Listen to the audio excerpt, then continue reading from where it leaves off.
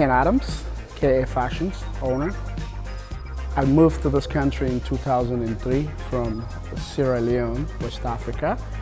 I was based in Europe. I sold clothes in Europe. I was a broker. Coming to America, you have to start all over. 20 years of my life has been into selling clothes.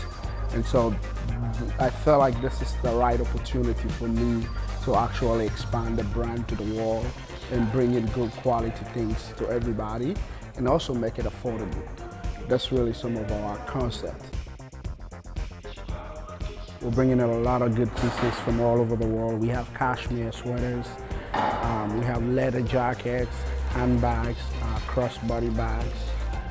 We also have ready-to-wear product that we get from other designers all over the world that we're selling. I'm hoping to do big things in the future, and hopefully our brand reaches to the masses.